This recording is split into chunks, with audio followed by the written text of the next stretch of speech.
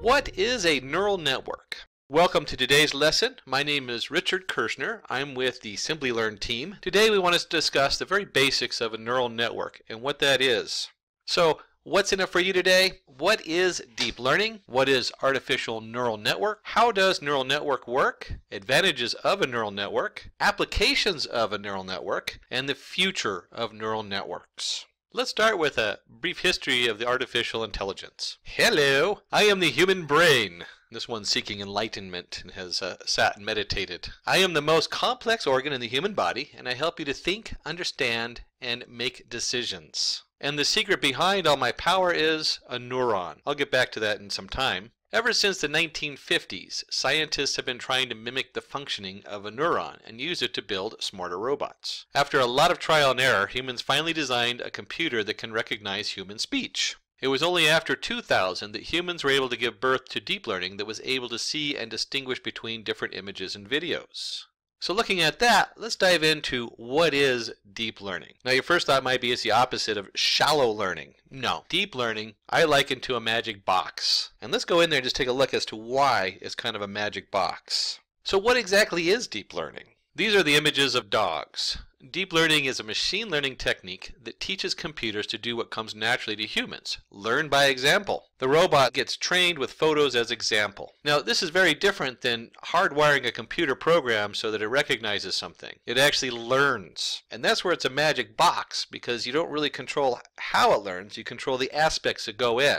The computer comes back and says, wait, I know what you are. It looks at the photograph of the dog and it's able to identify that it saw in the images. It says, you are a dog. Woof woof. So that's an example of deep learning.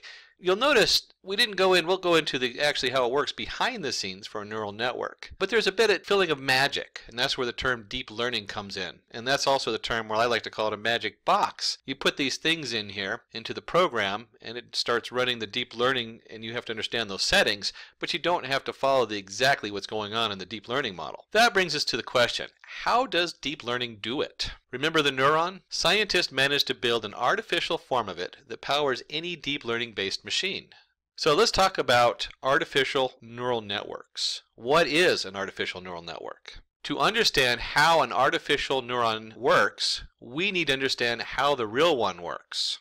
First we have a dendrite, input to the neuron. And you can see these little hairs that come in and they receive information. Then we have the cell body. Information processing happens here. So it takes all these different dendrite and information coming in from the different dendrites and it looks at that information. And then you have your axon, which is the output to the neuron. So there goes your axon, and you see it goes all the way out, and at the very end it flanges out, and each one of those little flanges connects to the dendrite or the hairs on the next one. Now let's see what an artificial neural network looks like. So in an artificial neural network we have an input layer. So that could be an array of data. Each one of those white dots in the yellow bar would represent, say, a pixel in a picture. Then you have the lines that connect it to the hidden layers, which are your weights, and they add all those up on the hidden layers, and each one of those dots, kind of like a cell, does something with all the inputs, and then it puts an output into the next hidden layer, and so on into the output layer. So information processing happens here. Input to the neuron, output to the neuron. So you can see how they are similar. We have an input, which is our yellow bar coming in, and then you liken each of the hidden layers to being a neuron, and it passes it to the next one, and so on, and then you have an output to the next neuron or an output to the real world. A neural network is a system of hardware and or software patterned after the operation of neurons in the human brain. Neural networks, also called artificial neural networks, is a way of achieving deep learning.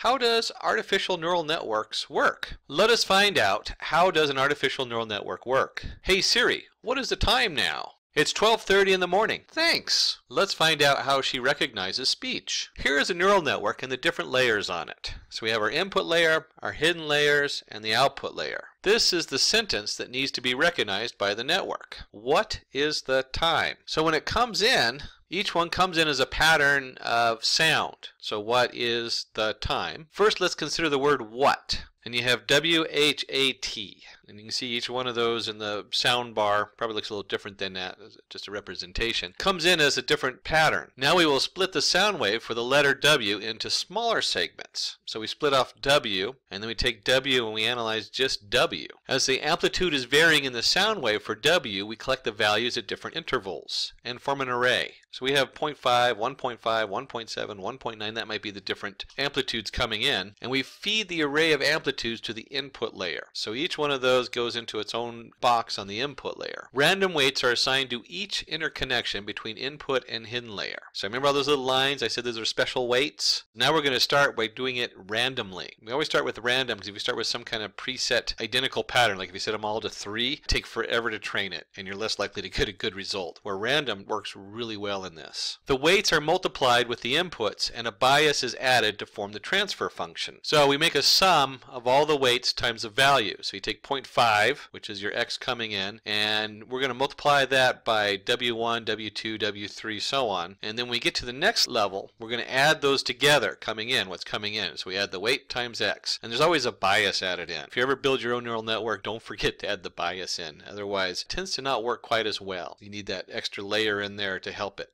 Weights are assigned to the interconnection between the hidden layers. The output of the transfer function is fed as an input to the activation function. So the output from one hidden layer becomes the input to the next hidden layer. Acoustic model contains the statistical representation of each distinct sound that makes a word. And so we start building these acoustical models, and as these layers separate them out, they'll start learning what the different models are for the different letters. Lexicon contains the data for different pronunciations of every word. So we have the lexicon at the end, where we end up with the A, B, C, D, and it identifies the different letters in there. Now, the term acoustic model and the term lexicon are specific to this domain, the domain of understanding speech. Certainly when you're doing photographs and other things, you'll have different labels on here, but the process is going to be the same. And finally, we get our output layer.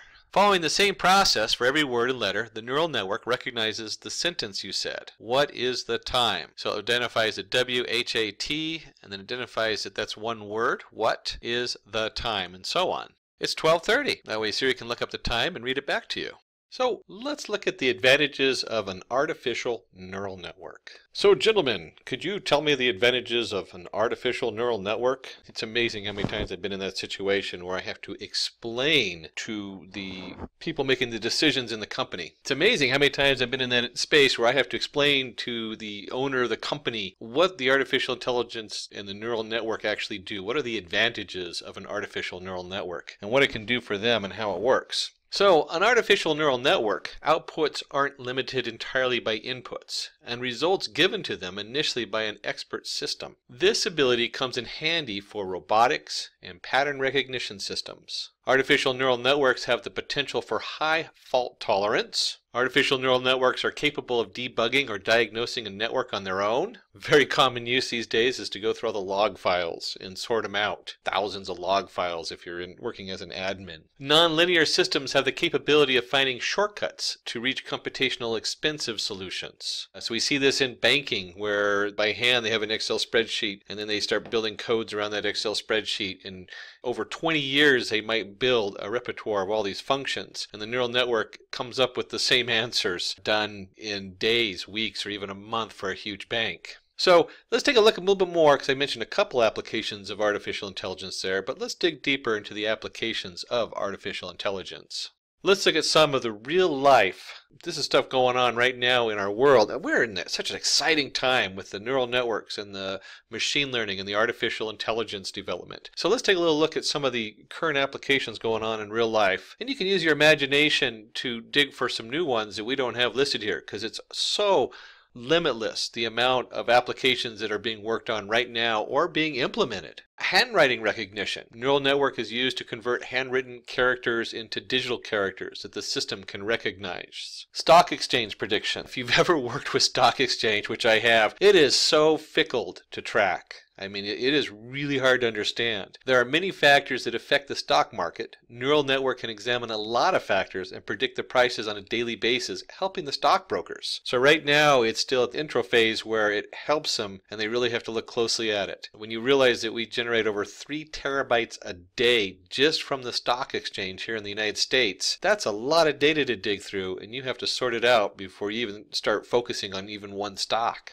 Traveling salesman problem. It refers to finding the optimal path to travel between all cities in an area. Neural network helps solve the problem, providing higher revenue at a minimal cost. Logistics is huge. Just the logistics that we talk about, a salesman traveling from town to town. Logistics are used by Amazon. Amazon loves to ship their packages, and they have empty space on their trucks. So they'll pre-ship packages and fill that empty space on who they think will buy it. Saves them a lot of time, and people are a lot happier because they get it tomorrow instead of having to wait 3 weeks. Image compression. Idea behind data compression neural network is to store, encrypt, and recreate the actual image again. So we can optimize our compression in data. Images are the biggest one, but it's used in all kinds of data. Wonderful application to save hard drive and to optimize being able to read it back out again.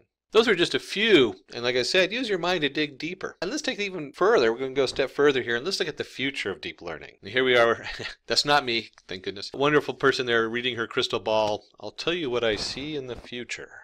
More personalized choices for users and customers all over the world. I certainly like that when I go in there and whatever online ordering system starts referring stuff to me. Local company here where I live that uses this where you can take a picture and it starts looking for what you want based on your picture. So if you see a couch you like, it starts looking for furniture like that, or clothing. I think it's mainly clothing. Hyper intelligent virtual assistants will make life easier. If you played with Google Assistant or Siri or any of those, you can see how they're slowly evolving, and they're just now getting over that hump where a virtual assistant can do all kinds of things, even pre-write your email response for you. New forms of algorithm for learning methods would be discovered. There's always something rolling out, and they've had some really cool research in this area. Again, this stuff is we're just in the infant stage of artificial intelligence and neural networks and actually applying them to the real world. Wonderful time to jump in. Neural networks will be a lot faster in the future. Neural network tools will be embedded in every design surface. We already see that you can buy a little mini neural network that plugs into a really cheap processing board or into your laptop. So the hardware is starting to come out that goes right in there where you can dump it on there, and that makes it also faster. So because it's on the hardware instead of the software side.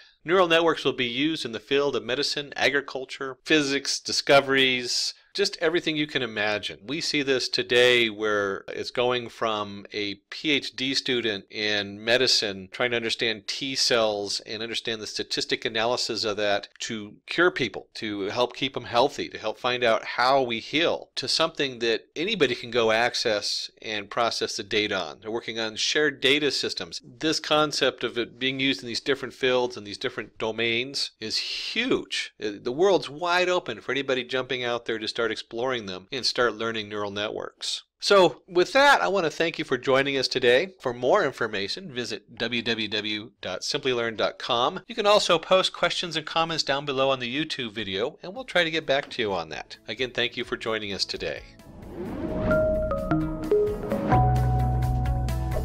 Hi there, if you like this video, subscribe to the Simplilearn YouTube channel and click here to watch similar videos. To nerd up and get certified, click here.